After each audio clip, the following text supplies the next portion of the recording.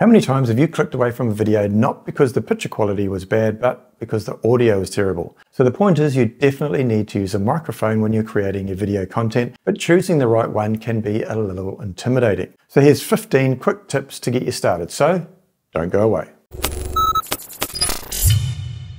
Hey guys, Mike here and welcome back to the channel. The people that say that audio is 50% of video, I think, are probably underselling it a little bit. We can all put up with video that isn't too good, but we'll switch off a lot quicker when the audio's bad. Either too low or too high volume or just unclear. So getting the audio right for your YouTube videos is super crucial to make sure the audience stay engaged in your video. So you definitely need to use an external microphone and not rely on the built-in microphone of your smartphone or camera. I would highly recommend a wireless microphone system as they're easy to set up and use, and these days very affordable and great quality. But if you're new to content creation, you may be wondering where to start. So here are 15 essential things you should consider when selecting a wireless microphone system for your YouTube videos. Whether you're vlogging, creating tutorials, or producing any type of content, getting the right microphone is crucial for capturing professional quality audio, so let's dive right in. First things first, set a budget.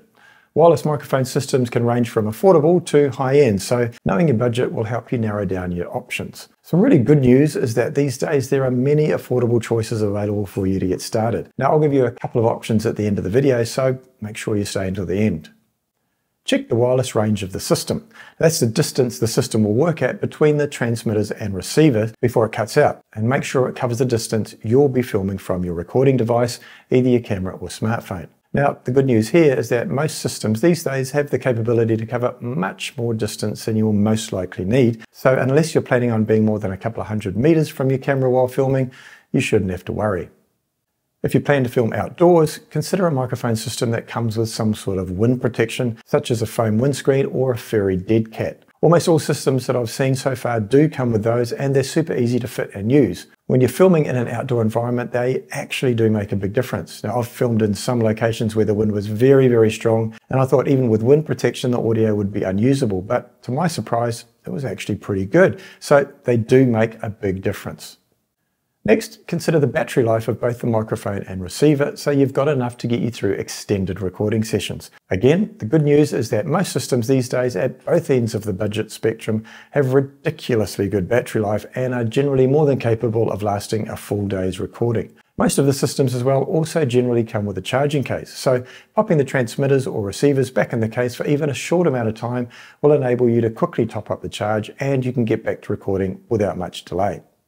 Choose a microphone system built to withstand wear and tear. Look for robust construction and reliable components. If you're reasonably kind to your gear, then this won't be a problem, but bear in mind that no wireless microphone systems are waterproof though. So just bear that in mind when you're wanting to record your next extreme sports vlog or something similar.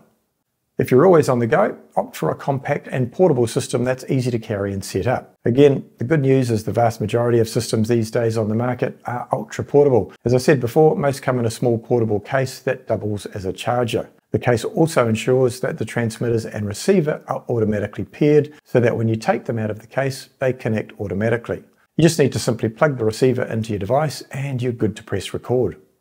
Some systems have audio monitoring options so you can hear exactly what your audience will hear when you're recording. Now this is handy if you're recording an interview and want to hear the exact audio that your system is capturing at the time. The way this is achieved is usually by including a headphone jack in the receiver. In most cases though, in my opinion, this feature is a bit of a nice to have, not a must have. But if this is important to you, then take that feature into account when making your buying decision.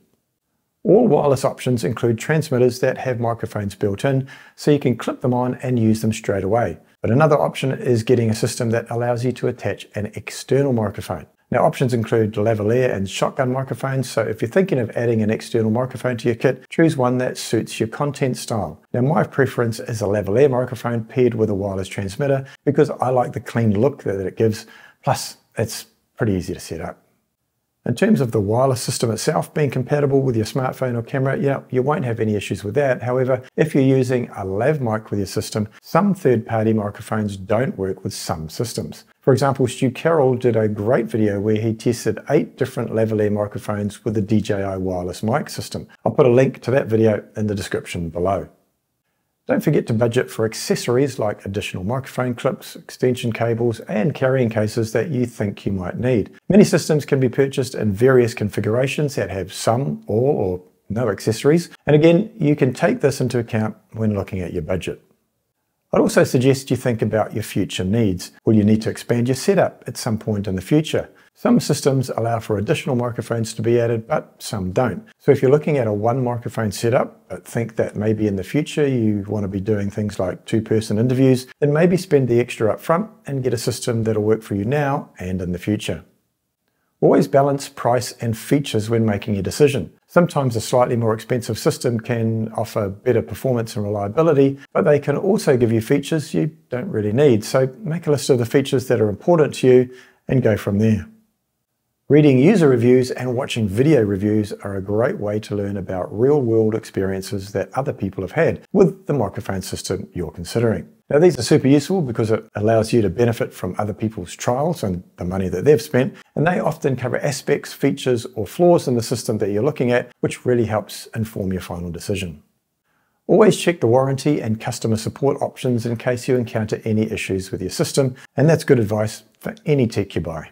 Great audio quality can significantly enhance your content and engage your audience. So take time to do a little bit of research and choose the microphone system that best suits your needs now and in the future. Now, I own and have used several wireless microphone systems for both cameras and smartphones, including the DJI mic, the Rode Wireless Go, and the Wireless Go 2. But recently, I've been using a couple of very wallet-friendly options that are compatible with smartphones and cameras, and they both produce really good results without breaking the bank. So, top tip number 15 would be to check out one or both of these videos and find out if one of these systems would suit your needs.